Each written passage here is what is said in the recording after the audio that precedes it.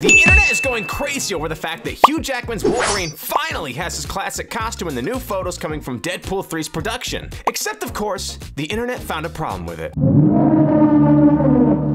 Wolverine has sleeves. Now, this is a huge problem. Or is it?